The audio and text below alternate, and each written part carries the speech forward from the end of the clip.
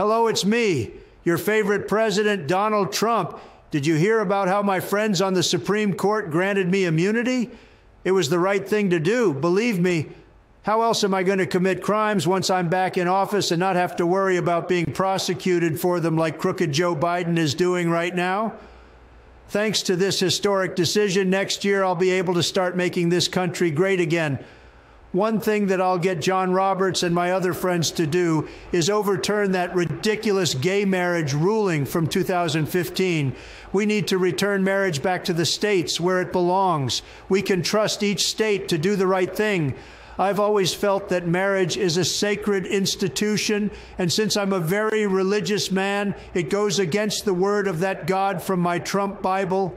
And you should pick one up. They're one of the finest Bibles you'll ever purchase. The pages hardly ever stick together. And God says it's Adam and Eden, not Adam and Stephen. So that's why I oppose same-sex marriage, because if you're sinning, why should you be getting married? My third wife, the beautiful First Lady Melania, totally agrees with me. She said to me, "Sir, you are absolutely right about this topic we're talking about spontaneously. America loves her.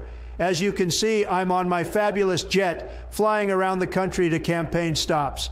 People love my stories. It's true, I ramble on for 8 hours and hardly ever stumble on my words or get names wrong or the names of cities wrong. Unlike Crooked Joe, the immunity I now have means I don't have to take responsibility for my crimes. Remember when the Republican Party was the party of personal responsibility and the party of law and order? Now, with unlimited immunity, as long as it was an official act, I can get away with murder." So thank you, Chief Justice Roberts and my good friend Brett Kavanaugh and Clarence Thomas and Samuel Alito. And if you're listening, Aileen Cannon, there's going to be a seat for you on the Supreme Court once there's an opening. Have you seen how she's been handling my case in Florida? She's fully embraced my legal team's defense of delay, delay, delay.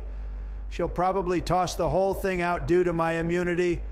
You'd better look out, Crooked Joe and deranged Jack Smith and Merrick Garland, as retribution is coming. Leave a comment about what my nickname for Merrick Garland should be. I was going to go with Dereliction Garland has a nice ring, doesn't it? Subscribe, leave a thumb, and let's make America great again.